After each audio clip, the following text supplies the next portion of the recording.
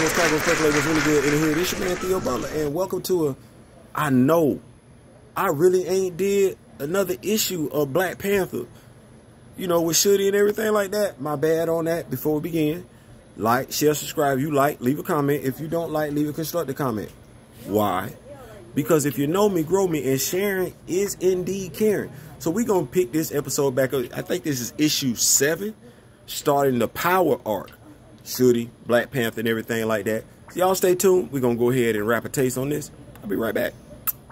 Well, don't go. Just, hold on. All right. We back. And I don't know why, but this cover of Shuri as the Black Panther and the crosshairs of a rifle with the American flag behind her reeks of irony. I don't know what it is. Something about this image. I don't know. Anyway, considering what is currently going on with the Black Panther IP, there is way too much irony going on. Y'all ain't saying, I'm just saying. Anyway, we open up and get brought up to speed from the previous issues. And of course, we have our usual suspects. Reginald Hutton as the writer, Ken Lashley on the pencils, Paul Neary on the inks, Paul Mounts on the colors, and letters by VC's Corey Pettit. On page 1, we see a wheelchair-bound T'Challa mourning the deaths of his mentor Shuri and his childhood best friend W'Kabi. The fact that we will never get to know the character of T'Challa on the big screen. Like, we really don't know, fleshed out, his emotions. We don't have that, and that just bothers me. The fact that those who look like him don't care, combined with the underlying mindset of those who plotted against the portrayal of the character and the reason behind it. Nevertheless, that's another story for another day. Page 2, we see Shuri speaking to her fellow Wakandans. She lets them know that whatever they saw her as before no longer applies. She is Wakandan first and foremost, and that she is not alone. From there, we shift to Wakandan news coverage with Shuri's accent. Can I say accent? Her ascent? You don't like that? Rise? Okay. Her rise to becoming Black Panther comes under question by a gentleman named Nadega. I'm going to say Nadega. Didn't Shuri just defend Wakanda, though, from Moreland? Even though she is defended by a gentleman, his name is Mtoka. I'm going to say it's Mtoka. Notice the shift in tone when it comes to Wakanda and how the nation feels about the royal family. It's changed in less than an issue. It's even hinted that the reason for this could be because Shuri is a woman. Now this me. Now, ladies, I'm not a female. I'm not. But all this form of mansplaining that's going on, like I want y'all to know, men don't even like mansplaining. We don't. But what's interesting about this dialogue is that if the Black Panthers go all the way back to Bashinga, which has been since retconned to BC, Black Panther BC, we call him King Wakanda, then Panthers have either stepped down or died, allowing other members of the royal family to compete for the mantle of Black Panther. Right. That said, Black Panther history tells us that Shuri is not the first female Black Panther. We know that Nahanda was a previous Black Panther. Not the only female Black Panther, but I can't even say she was the first one, but we know she predates Shuri. In essence, this country has been in this position before where there has been a change of leadership, sudden or not. As the debate continues, Aurora watches from afar as her husband rehabs from injuries. Notice I said injuries. I didn't say he was recovering from death. He's recovering from a near-death experience, but not death. Any questions? Cool. Next page, we find ourselves in the White House. And is that President Barack Obama Shuri is meeting with? Ain't good out time. Imagine that. The Princess Regent of Wakanda actually met the president. He even wishes T'Challa a speedy recovery. Crazy how some other folks only wish T'Challa a speedy death. Hey, Nate. Hey, Ryan. Hey, Kevin. Y'all see how she was on her Panther guard? Sans the helmet? Like, she got on everything but the helmet. Nevertheless, she makes her exit. She's greeted by Everett Ross, who's been asked to be her liaison during her continued stay in the States. And Shuri lets him know, Her brother didn't put up on game. He didn't told her exactly who Everett Ross is. And while he doesn't totally agree, he doesn't totally disagree either. After entering the limo, Ross cuts to the chase and questions whether her visit has anything to do with who attacked T'Challa. Now, we as the readers know who did it, but as of right now, no one else knows, and T'Challa ain't really telling nobody. Shuri tries to assure him that she is in America only on diplomatic mission as the new head of state. She and Ross chop it up by playing word games with one another. Hey, Kevin. Even as we see a figure hovering above their vehicle. Whoever this is reports in that their target has been acquired, and they get the order to go hot with the weapons.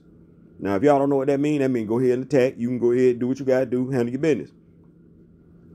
What we get is an attack on the Princess Regent by 3 men flying with jetpacks. From there, we see T'Challa struggling to walk, a la Rhodey at the end of Captain America Civil War. He also falls as well. I mean, this is just like Captain America Civil War. The only thing we don't get is Stan Lee coming up with the Tony Stank jump. That's the only thing we don't get. What we do get, though, is his wife, Aurora, who is visibly concerned about her husband. She attempts to console him as he struggles to get up, telling him that it's too soon. He's too weak. Once again, irony, because I kind of done heard that when it comes to the recast T'Challa movement. Too soon. Too weak. My mindset is kind of like T'Challa's on this one. Go along with me. He reflects on him being blasted by Doom. Reflecting on Kevin Feige making his whole statement about iconic when we know good and well. But never mind. He thinks to himself, say, too weak? Too weak. I ain't telepathic, but I'm pretty sure this is what T'Challa's mindset was. Too weak. You don't know who the hell I am? Too weak? Oh, you done tried it. I can show you better than I can tell you. Too weak? Oh, okay. Yeah, I hear what you're saying. Too weak. All right. Bet game. Don't say less. Too weak? All right. Yeah. He's going to show it better than he can tell it. Back to the scene of the attack, though. The main bad guy makes his way towards Ross and demands to know where Shuri is. And while she doesn't tell the bad guy where she is, because she don't make no sound, she definitely shows him by disabling his backpack and severely injuring him with one swipe of her claws. Do you know, like, just think about that for a second. Like, she was going for his, just think about what she was going to do that much damage. What she was aiming for. What she was trying to do. Just think about that. So we see him.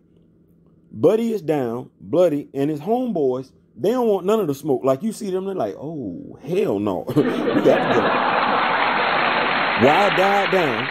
Because I'm looking at this scene and it just reminds me, John Byrne fans, X-Men fans, Hellfire Club, Hellfire Henchmen. Yeah, y'all remember that whole scene? Yeah. This scene, it's died down because we ain't getting that much blood, but it's giving me that same vibe from the Hellfire Club. Anyway, the dude that Shuri took out initially, after she done kicked him in his leg, you gotta get a dude credit. He's dedicated to finishing his job. He is. What winds up happening? Y'all see it? I don't. If you need me to explain it to you, Shuri done killed everybody that was there.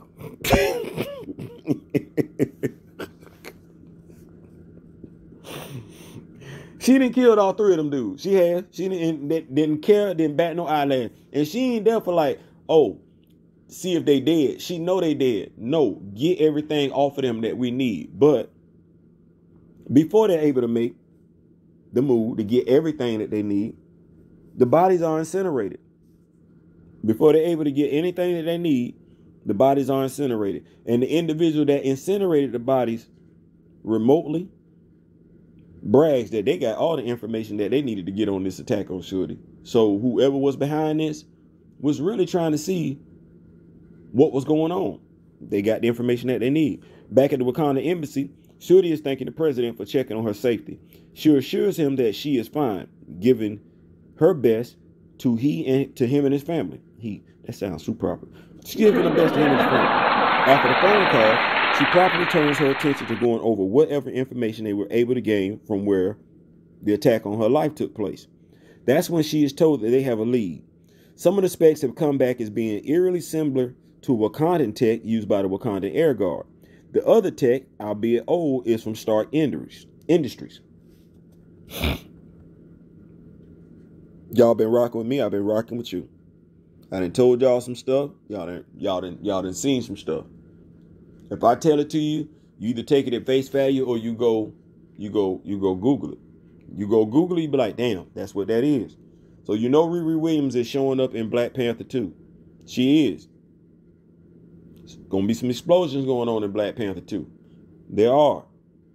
This is the second story arc with Shuri. It's called Power.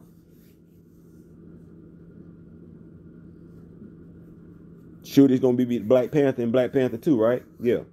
So we're gonna pull from the Power storyline while killing off T'Challa. So we're gonna use some of the storylines from this particular story arc to introduce Riri Williams while killing off T'Challa. Deadliest of the species, Power, Doom War. I ain't saying, I'm just saying. Anyway, as Shuri ponders the connection between the two, we move back to Wakanda. So, oh, by the way, y'all see this picture? Someone sent me a Professor X hover chair so I can recreate this scene. I want to see how this looks. Anyway, we see T'Challa saying he needs time to himself.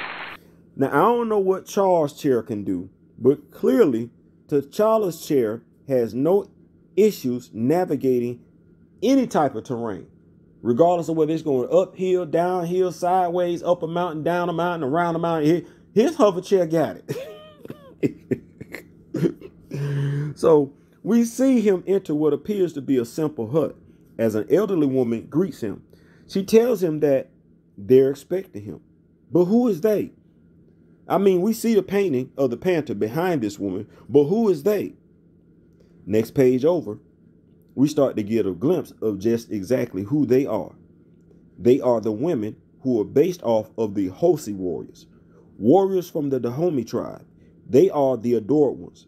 They are the Dora Milaje. And T'Challa simply states, adored ones, we have work to do.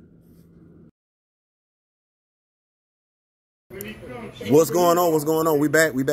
Everybody want to come out now because I'm doing a video. Anyway, so issue 7 wrapped up. T'Challa, yes, he was injured.